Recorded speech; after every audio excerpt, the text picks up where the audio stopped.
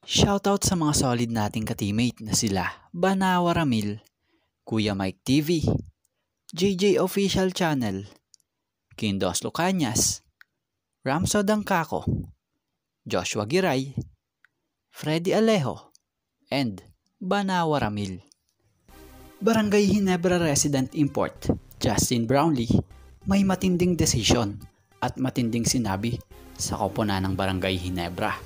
So ano ito? And Sean Anthony, bakit nga ba binabangko lang sa Phoenix Super LPG? So yan nga po mga ka-teammate ang ating mga tatalakayin. Pero bago ang lahat, huwag nyo po munang kakalimutang mag-subscribe sa ating YouTube channel. At pakiclick nyo na rin po yung bell button para lagi kayong ma-update sa mga susunod pa nating videos at para makita nyo rin yung shoutout ko para sa inyo.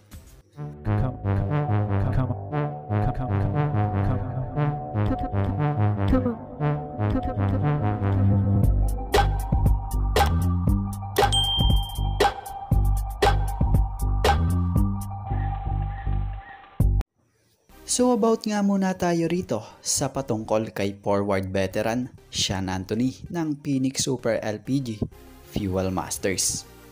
So ayon nga sa ilang nabasa nating mga komento, bakit nga raw ba di ginagamit ng Phoenix si Sean Anthony matapos ipalit sa center forward veteran na si Vic Manuel? So ito nga po ang kasagutan dyan. Para malinawan na rin yung ibang fans na naghahanap kay Sean Anthony. So base sa nabasa nating report, di nga po minamadali ng Phoenix Super LPG ang pagbabalik ni Sean Anthony sa hardcourt. Dahil sa kung matatandaan nyo naman, ito'y dumaan kamakailan lang sa isang surgery kung saan tinanggal yung bone spurs na tinatawag ni Sankel.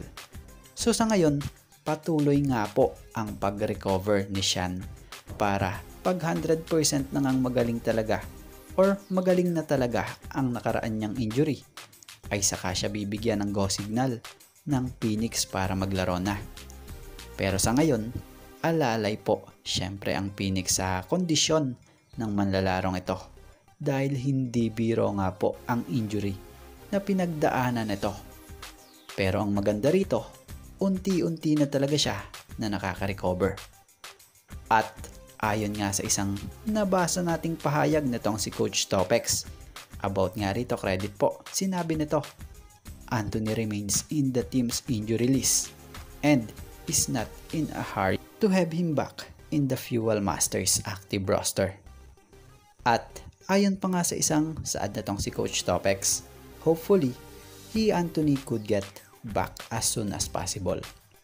So bilang opinion nga natin dito mga ka-teammate, sigurado pag nagbalik na nga ito sa hardcourt itong si Sean, malaki ang maitutulong nito sa Phoenix Fuel Masters gamit niya ang experience nito dito sa liga.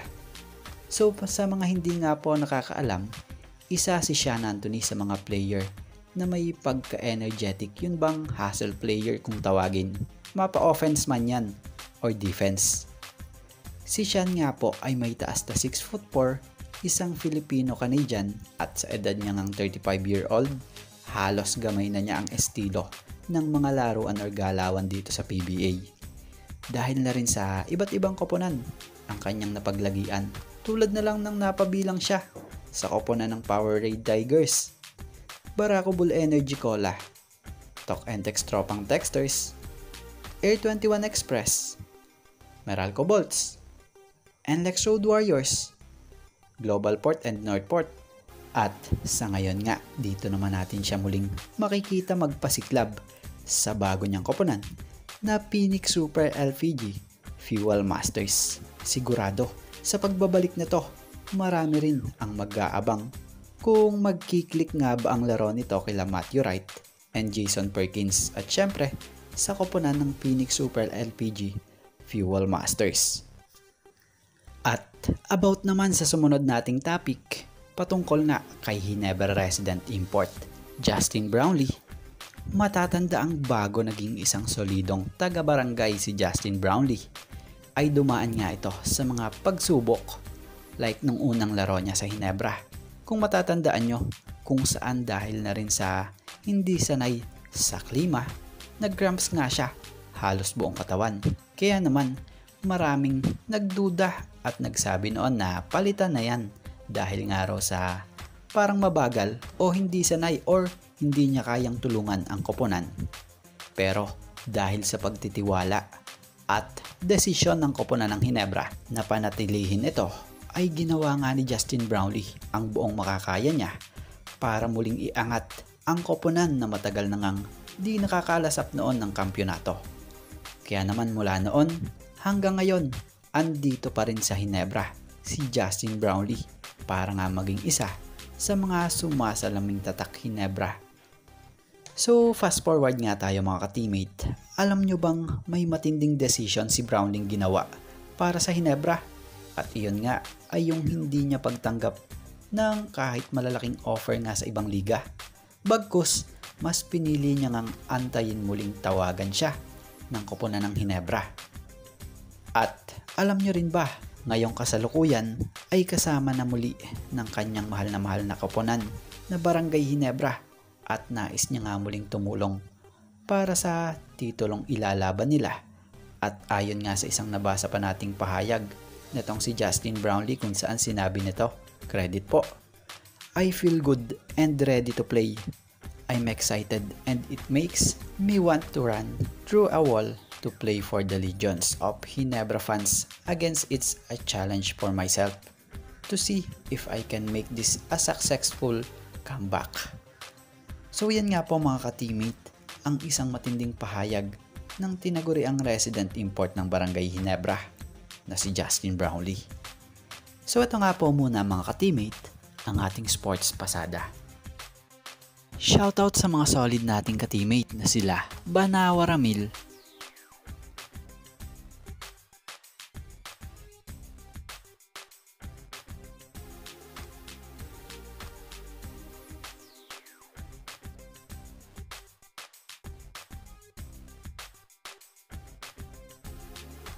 Kuya Mike TV,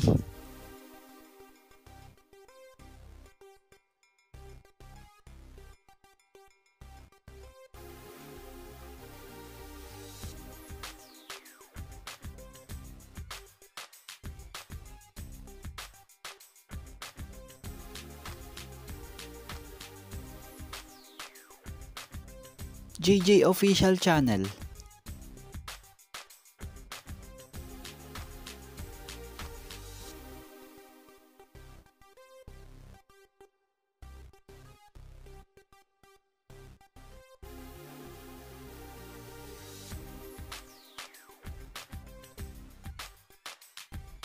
Kindos Lucanyas,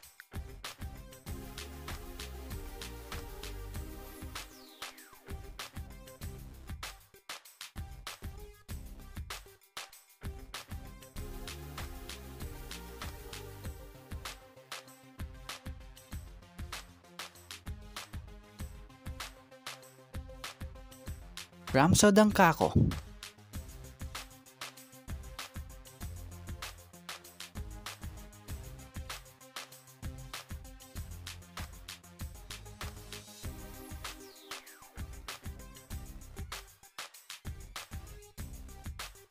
Joshua Giray,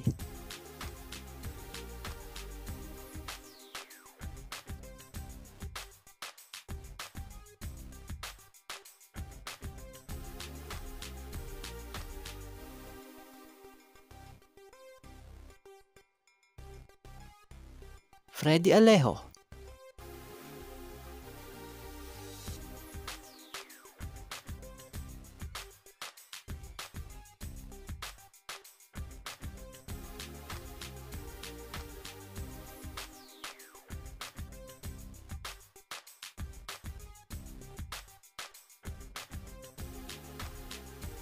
and Banawa Ramil.